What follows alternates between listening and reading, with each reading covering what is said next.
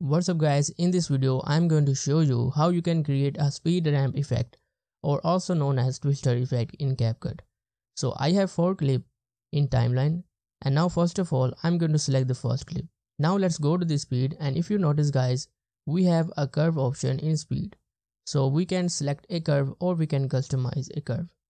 So I'm going to increase the speed from the starting point. So if you drag this point upward, it will increase the speed of that point, and if you drag this point downward, it will slow down your video. So I'm going to make my video a super fast motion from the starting point. Then we have a slow motion, and then I'm going to add a point. So you can also add a point. So now I'm going to select these 2 points, drag this up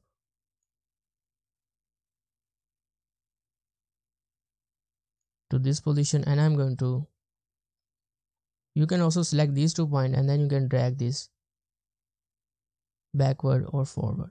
Now I can place this right here. Now let's check the speed, and now I'm going to drag these 2 right here.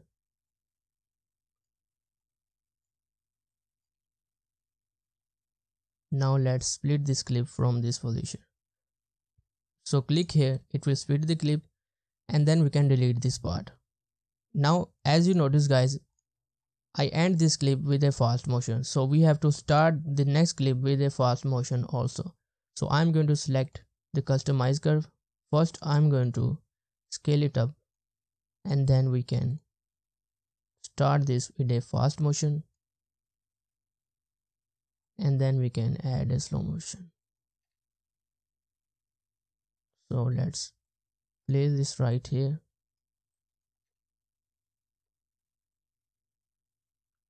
So I'm going to add a slow motion to this position.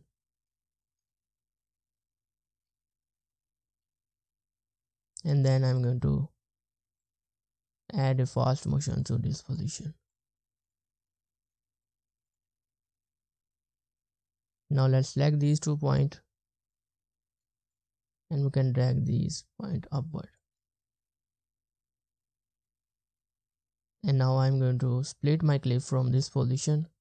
Let's delete this part, and then I'm going to also start this clip with a fast motion. So if you end your clip with a fast motion, then the next clip will be start from the fast motion. Now let's drag this point upward.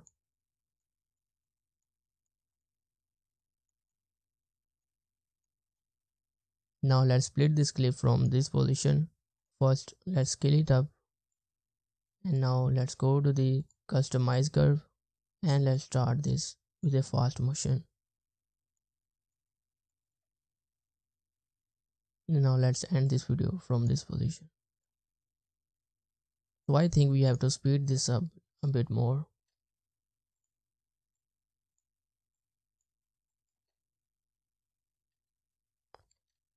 Now I think we have to split this clip from this position. Now after some color correction and color grading, here is the final result. So I hope you enjoyed this video. Thank you so much guys for watching, and I will see you guys in the next video.